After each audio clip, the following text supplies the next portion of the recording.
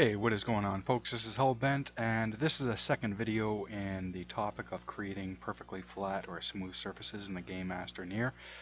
In the first video, I talked about why you can only get certain angles, how to get those angles, etc. But just in case you don't want to spend 22 minutes going over a video, I'll do a quick recap. So basically, we are on a sphere that is inside of a cube, and that cube is further broken down into smaller cubes, and that's how it keeps track of where you terraform, etc., etc. But anyways, these lines that we can create, these smooth surfaces, are predetermined, they're fixed. They're always going to be the same, whereas we are bound by gravity. So depending on where we walk on the planet, the relative the way the angles appear, these straight lines appear to us, will change because our perspective is constantly changing, because we're constantly being pulled towards the center of the planet. So as we walk around the planet, the angle of these lines seems to appear. So that's why if you go further away from your base or whatever, you won't be able to create something that you might think of as level. It'll kind of have a slope. You'll be able to create smooth surfaces, but they'll appear to have a slope to them. Okay.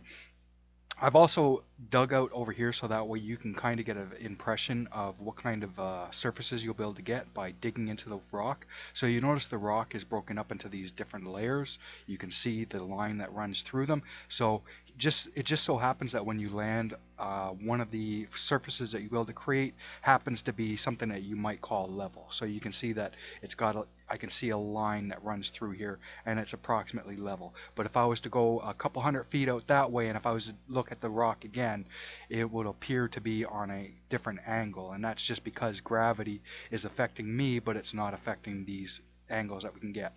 I also talked about how you can only create smooth surfaces at very specific steps. You can see the different steps in the rock, so you can only create it where the two parts join together. So you wouldn't be able to create something in the middle, in between the two different layers. So that's something very important to know, that everything has to be in steps.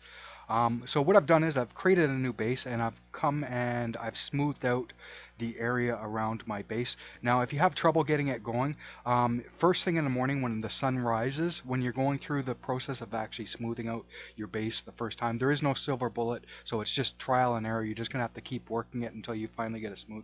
You'll know that it's perfectly smooth because at sunrise the sun hits the ground at just the right angle. If there's any blemishes in the ground at all, it'll reveal them. So if you smooth it out, wait till sunrise. If you don't see any blemishes anywhere, you know that you have it perfectly smooth. If it's not completely smooth, smooth it out again, and then wait for the next sunrise, and eventually you'll get where it's completely smooth. After that, I've created my second level using my tether method that I described in the first video. Basically, you can use tethers to get the second. So like I said, everything is in levels, so you can only get these flat surfaces at levels. It just so happens that the tether is something that you can use as a marker.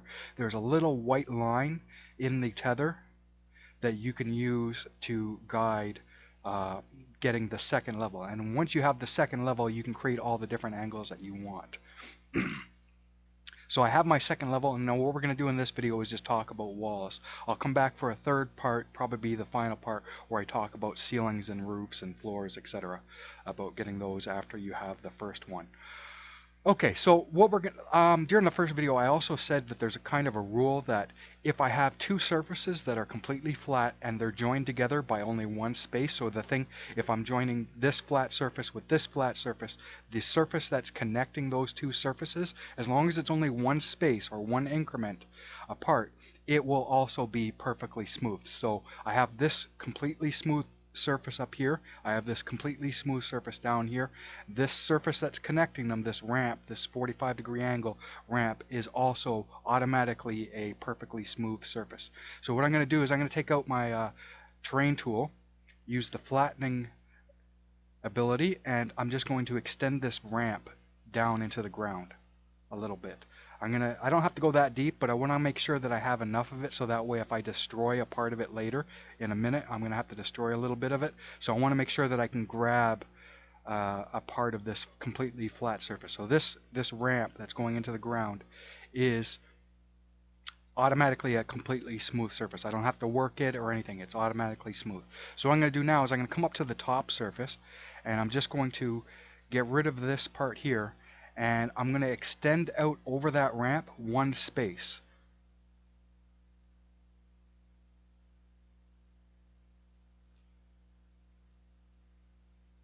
And when I do that, it ends up creating a little bit of a bulge underneath it, so I end up getting like 1.5 spaces, 2 spaces, whatever. So what I need to do now is come back to my ramp and clean that up a little bit. So what I want is this part that I extended out to be only 1 space out. And when those two things snap together, so when my top surface snaps to get joins my ramp, it ends up creating another angle, and this angle just happens to be a 90-degree angle, which is my wall. So that's how you create walls. Once you have your wall, you can go and fix up all your stuff here. When you have it perfectly done, when I join the floor with the wall, it'll end up creating this little 45-degree angle ramp with it. And there you go. So this is how you create your wall.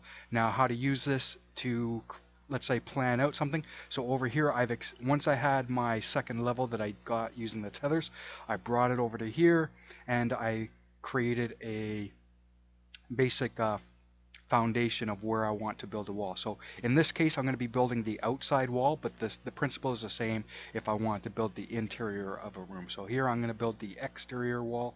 So I've gone and I've just squared out an area, and I'm going to use this to create a box or a room for storage or to build my base in or whatever I want. So I'm going to come here, I'm going to take one of these 45-degree angles that join this upper level to the bottom level, and I'm just going to use my flattening tool and extend this into the ground a bit. Once I have that, I'm going to come back up to the top surface and extend the top surface out 1 space over the ramp.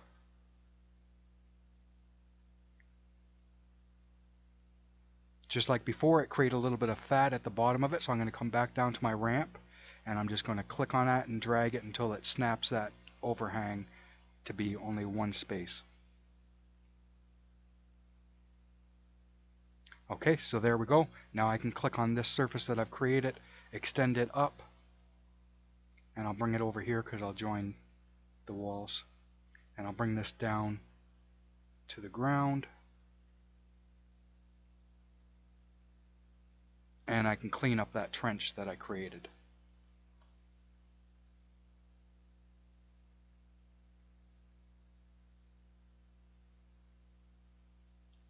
The recording software really slows down my computer, so I'm having horrible frame rate right now. So you'll probably be able to do this a lot quicker than I'm doing it right now, but the frame rate makes it difficult to move around.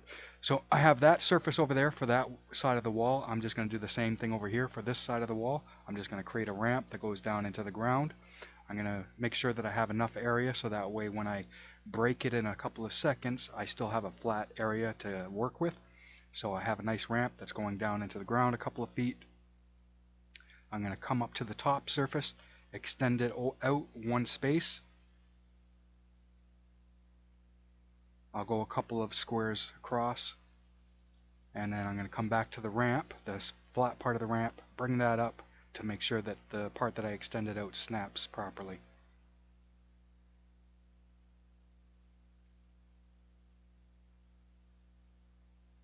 Alright, now I have this new surface, so I have this flat surface that's joining this ramp surface. Both of them were flat, so this surface is flat, and I can just extend this up. And now I have my second wall, which I'll bring over to here.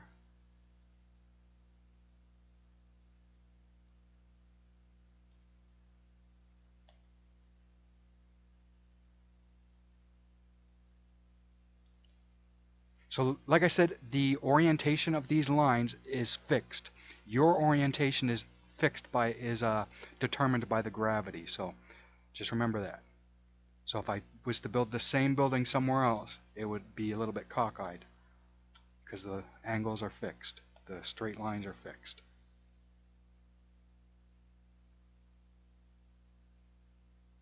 Like I said, if you have any questions about it, you can watch the first video where I covered all of this kind of stuff.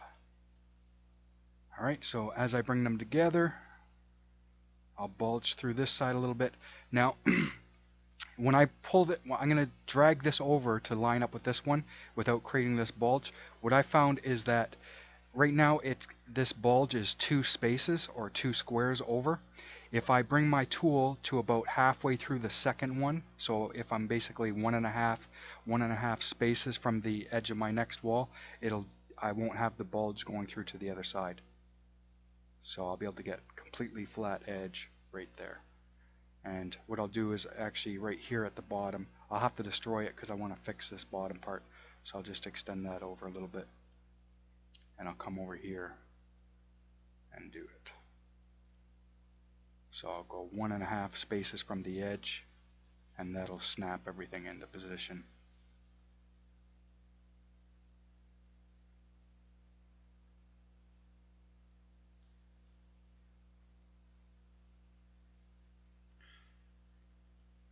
And then I'll just fix up the floor a little bit.